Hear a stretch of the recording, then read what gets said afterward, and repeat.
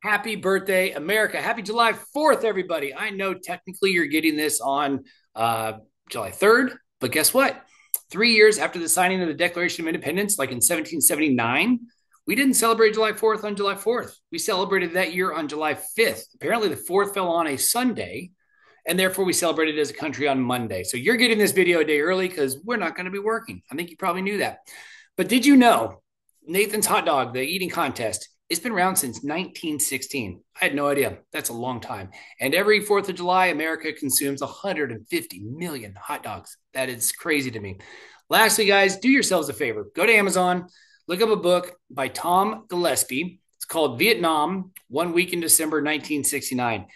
It is an awesome book. It's a quick read, pretty easy read, but you will absolutely be blown away. And if you don't like it, if you think, man, this wasn't worth my time, just let me know and I will gladly reimburse you for the book. It's like $15, but it will blow your mind. Somewhere around here, I'll put a link so that you guys can see. I interviewed the author.